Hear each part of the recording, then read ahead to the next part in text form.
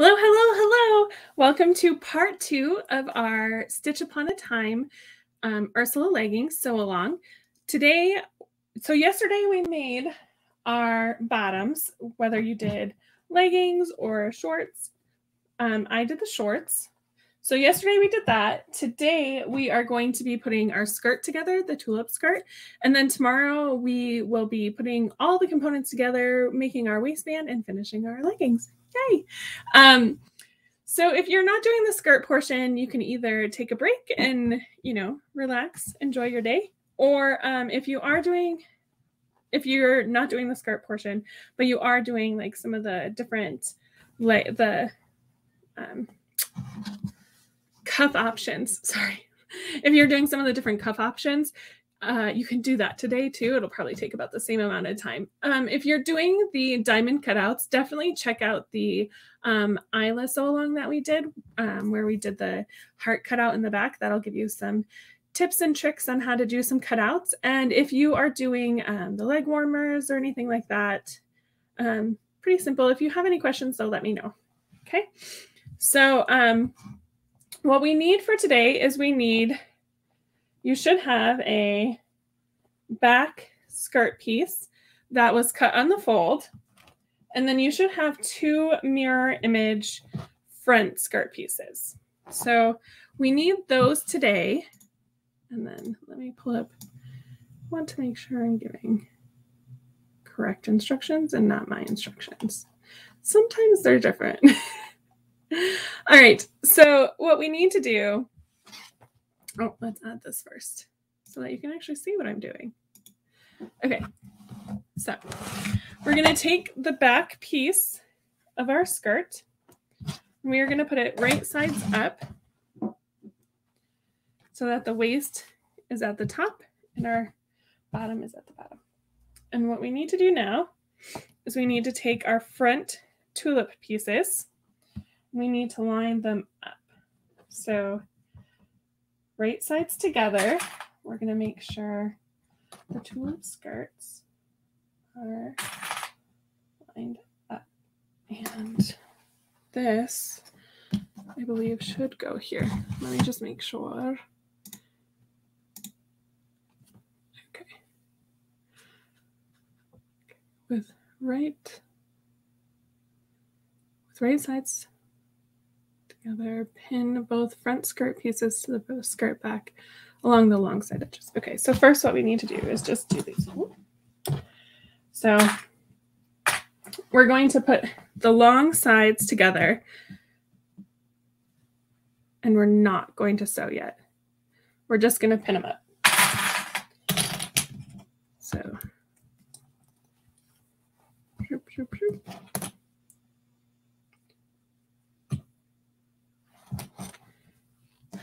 okay, so make sure those raw edges are all lined up there.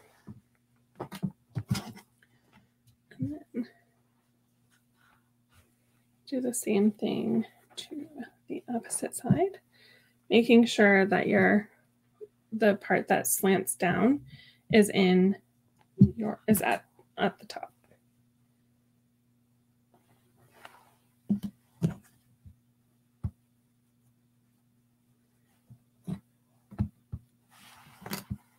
Sorry if I make faces. I'm thinking things through. And sometimes I'm like, I don't think that's going to work. Not necessarily about the instructions, but more like my head. I'm a visual person, so sometimes I have to wrap my head around things. And I'm like, no, that's not quite right. All right, sew together from the bottom edge up about 3 inches on both sides.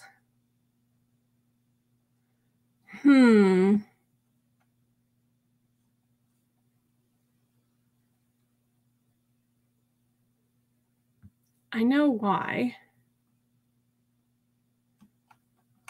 Because it wants you to sew and attach the bottom part of the skirt. And then you open it up and hem it so that you have a nice hem all the way around. My problem with that is it's asking me to make a mistake. I know that probably sounds ridiculous, but it's very true. Okay, so let's see.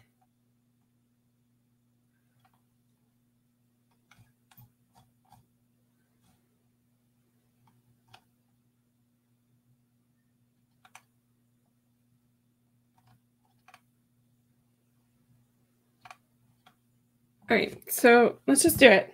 Let's be good and actually follow instructions. Because in my head, I'm like, okay, how can I change this? All right, so what we need to do is here we've got, let's see, 1, 2,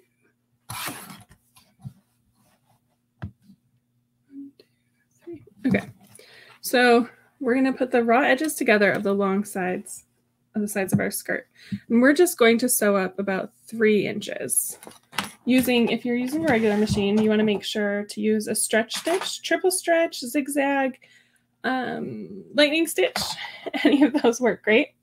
And then it is a 1/2 inch seam allowance.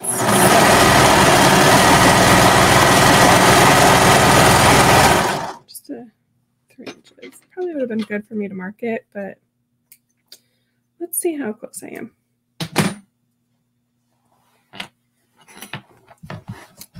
Okay, 1, 2, 3. I did 4 inches. That's all right. All right, so same with the other side. Make sure those raw edges are lined up, and we just want to go up 3 inches using a 1/2 inch seam allowance.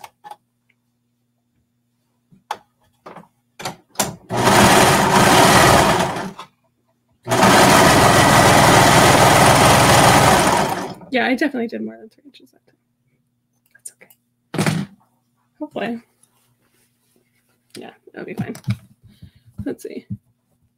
1, 2, 3. Hey, at least I'm consistent. They were both 4 inches. All right. Now what we need to do is we need to fold over. So it wants us to use a ruler to measure and draw a line 1.5 inches from the bottom edge on the wrong side. Fold the bottom up to meet the line. So yeah, 3/4 inch seam allowance, basically. All right, so what we need to do now is if you open it up on the bottom here, you'll see that you have a big continuous piece, but it's not attached at the top. So along the bottom, let's move this out of the way so I can actually show here. All right, so what we need to do is along the curve of the bottom of the skirt where we have the seams from where we attached it, we need to flip our fabric up 3/4 of an inch. So you can measure and draw the line. Again, I'm just going to kind of be a rebel. And I know now that this is 3/4 of an inch, and we just need to sew right along that edge. I started on the wrong side, so I'm actually going to do it on this side so that I feed it through the machine a little differently. Okay.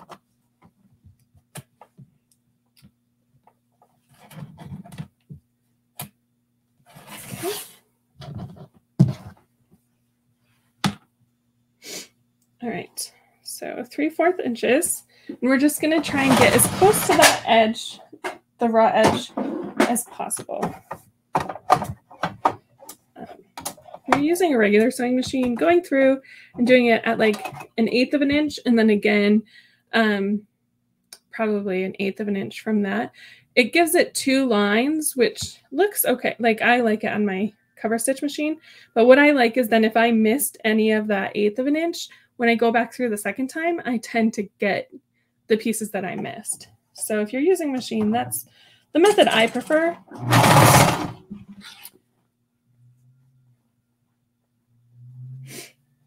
Okay, just making sure we're at 3/4 of an inch.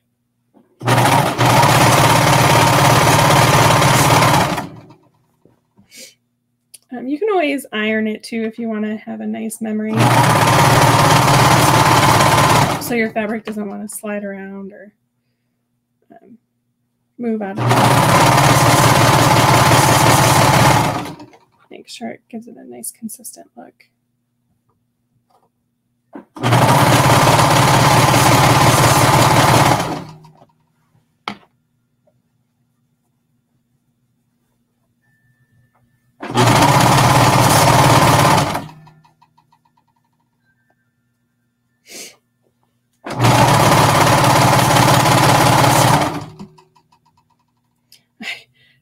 this nasty habit of chewing on the inside of my mouth when I'm concentrating, and I just went to do it and I was like, no.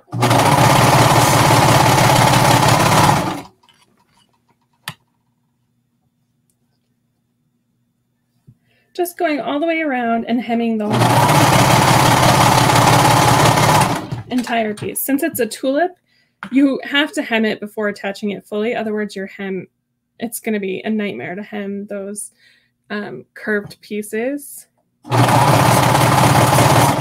So I do know why she did it that way. And I think it's a very smart move.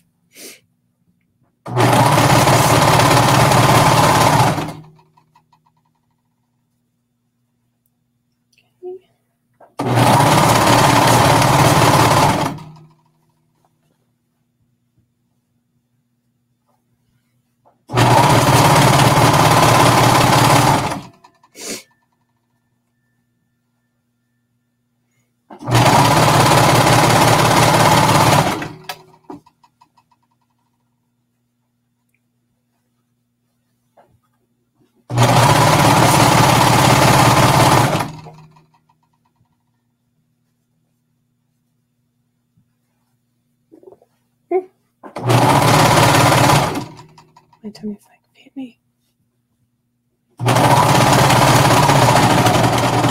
I was just thinking I was hungry. I think that's probably why, because I was thinking about dinner.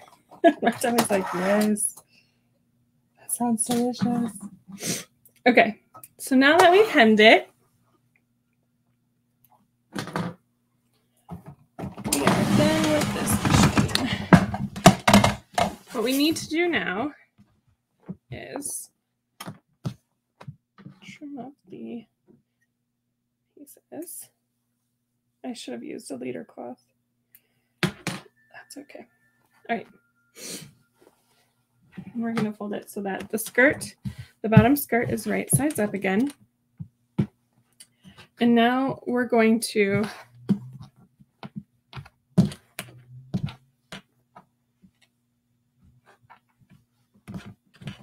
let's see.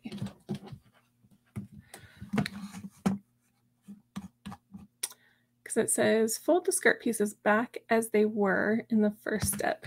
So what we need to do is we need to make sure that this corner, so here's one of our skirt pieces. We need to make sure the two top corners line up at the top. Because what it'll do is it scoops up. So you need the bottom, and then, so basically what you're going to want is this top part, the raw edges will line up with the top part of the back. And then the same with the other side. Make sure the top corners are lined up, and then the side raw edges. So I have it pinned where the other skirt bottom part is, so that's why there's a couple more pins than probably I would usually do. And the same thing now, we're going to bring this one over so that it's completely on top. We're just going to line up those top raw edges. And then right here. So now you should have a piece that looks like this, right? So you've got your skirt going up, your skirt going up to form the tulip petals. And then kind of a space here at the bottom. Don't mind my cover stitching, I need to iron that. And then what we're going to do is we're just going to finish attaching the sides here. So using 1/2 inch seam allowance, I'm going to start over where the other one. Ooh. Ended. Just go 1/2 inch all the way up. Making sure though that your skirt pieces don't slide around. You want to make sure that they stay in place and that you're not pulling either when you're sewing. That's going to be what makes your skirt piece move.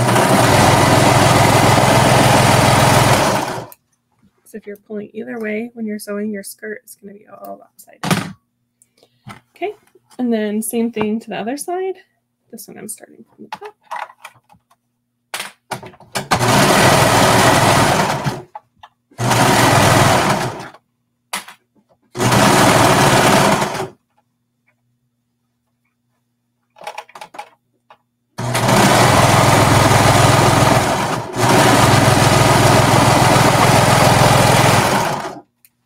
You don't want to go all the way down because you just hemmed that. And if you go and you run your stitches all the way down past that hem, it's going to stick out at the bottom and you're not going to have this nice, well, it should be nice and straight. You're not going to have this nice bottom.